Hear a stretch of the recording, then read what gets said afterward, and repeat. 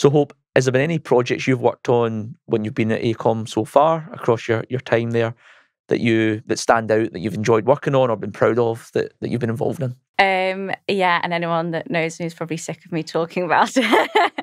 I was fortunate enough to be involved in last year's Serpentine Pavilion, which I absolutely loved. Incredible experience for me.